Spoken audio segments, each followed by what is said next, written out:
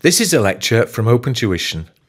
To benefit from the lecture, you should download the free lecture notes from opentuition.com. So, having gone through in the previous sessions and looked at the dividend valuation model to value our equity, and then we advanced that on, didn't we? Having looked at it with constant dividends to look at it how dividends would then grow at a constant annual rate. We're now just going to move things on ever so slightly and still thinking about discounting back to present value to work out the value of equity. But what we're going to go through and do now is, instead of looking at dividends, we're going to go through now and look at the cash flows that the entity generates. Okay, and by discounting those cash flows back to present value, we can go through there and work out the value of equity. Okay, so it's a similar process to looking at the dividend valuation model, but looking at it from a different perspective. Previously, we've just looked at the dividends. So when we use the dividend valuation model, it's very useful if you're trying to value a minority shareholding. But if you're trying to value the whole equity, then we don't want to just look at the dividends that you receive. We want to look at the cash that the business generates, because that cash is what the shareholders are going to be entitled to. Okay, so when we're going through and looking at the discounted cash flow method of valuing equity, we start talking about what are referred to as free cash flows.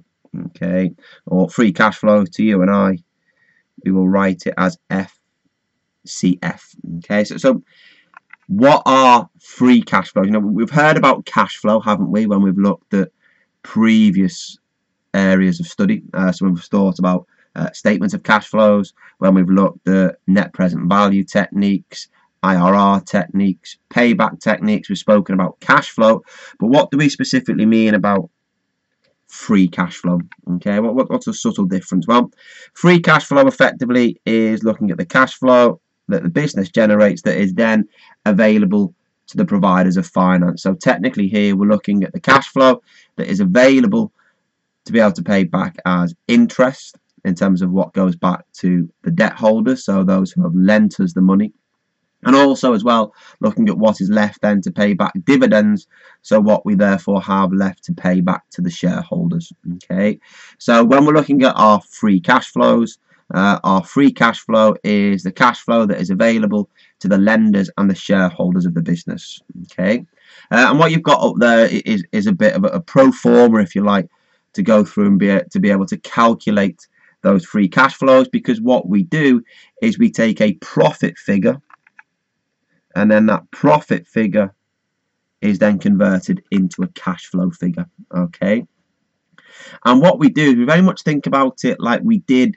when we were in, was it F2 and F1, thinking about your cash flow statement and looking at your cash generated from your operating activities using, was it the indirect method? Remember that process whereby we took the operating profit, we adjusted for any non-cash items, and then adjusted for any movement in working capital, so increases or decreases in inventory, receivables and payables.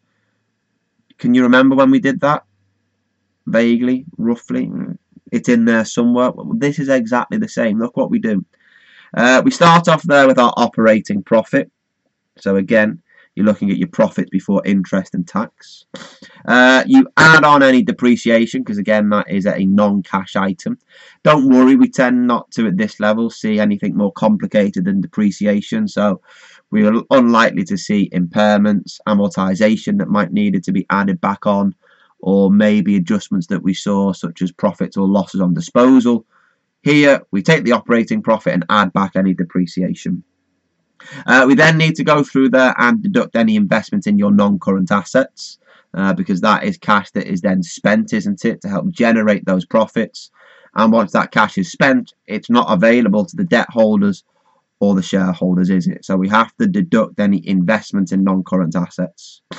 Likewise, when we go through there and look at your investment in working capital, that there is in brackets, because what you have there is overall you have an increase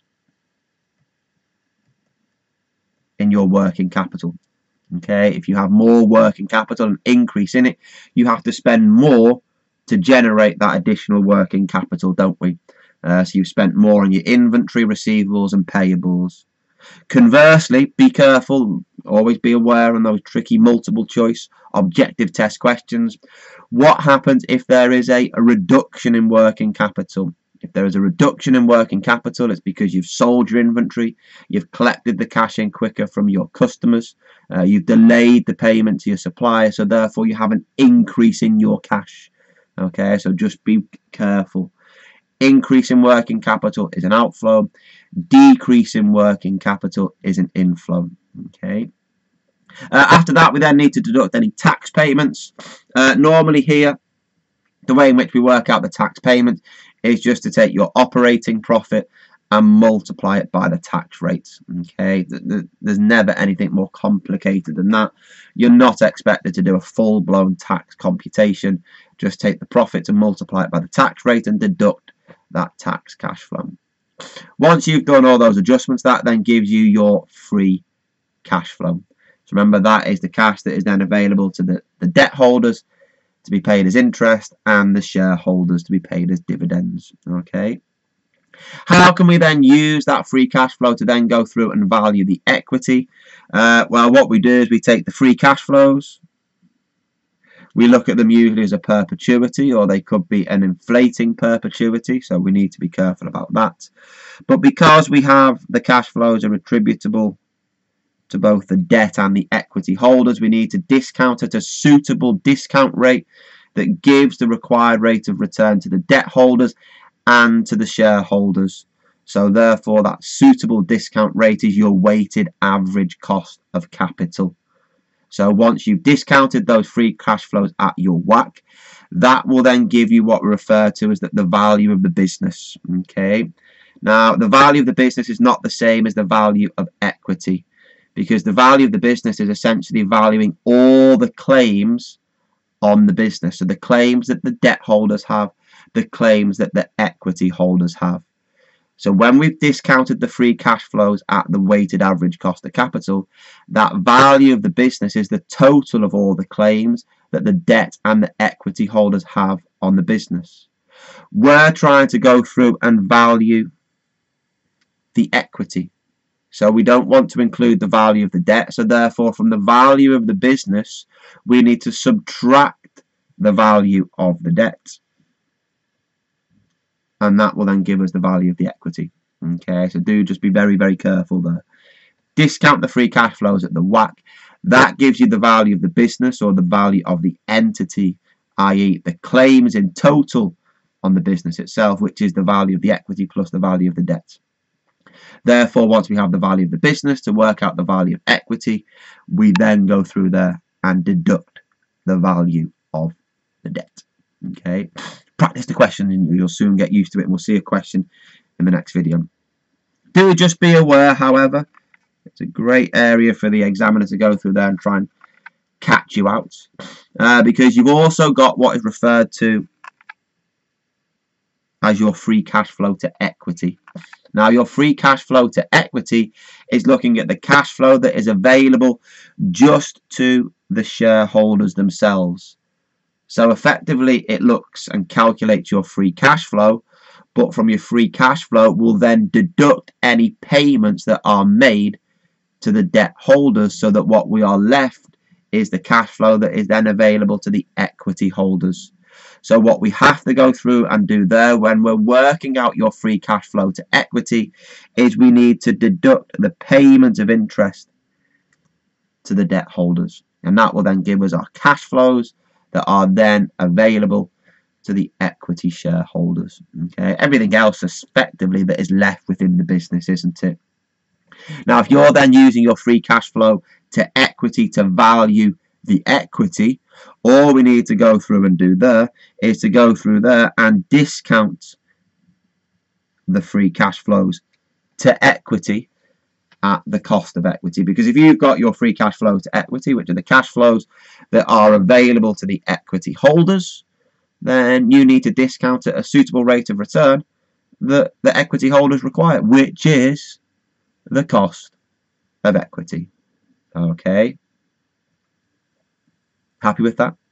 Let's just quickly summarize, shall we, and make sure that we're happy with it. Okay. So we're trying to value the equity, aren't we? We're focusing on free cash flows, and we're going to discount those free cash flows back to present value. Now, the free cash flows are those cash flows that are available to the debt and the equity holders. So when we're trying to work out the present value of them, we will discount at the weighted average cost of capital, because that is the return required by both the debt and the equity holders. However, once you've done that discounting, that will give you the value of the business.